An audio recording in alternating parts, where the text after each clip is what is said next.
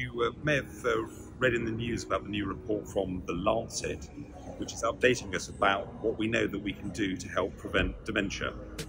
This is a really exciting piece of work that builds on previous reports that there are 12 potentially modifiable risk factors for dementia.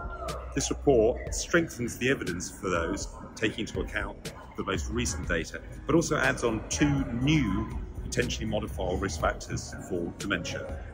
So this is really good news that we've got more things that we can do to help modify our risk of dementia, and even better news that what's good for your heart is good for your brain, and lots of the other things that are coming up as risk factors for dementia are also good for your general quality of life. Some of the risk factors that have been identified for dementia really need governments to act, to improve our air quality, to make sure that everyone gets the best education possible. But there's lots of things that individuals can do. We can make sure that we don't smoke, drink alcohol in moderation, exercise. If you're feeling depressed, get that addressed and treated.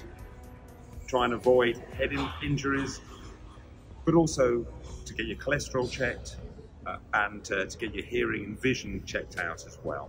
If you want to know more information, then the Alzheimer's Research UK Think Brain Health website has already been updated, and you can go to the website, you can put in your own circumstances, and you'll get some bespoke evidence and guidance about what you can do to help your brain.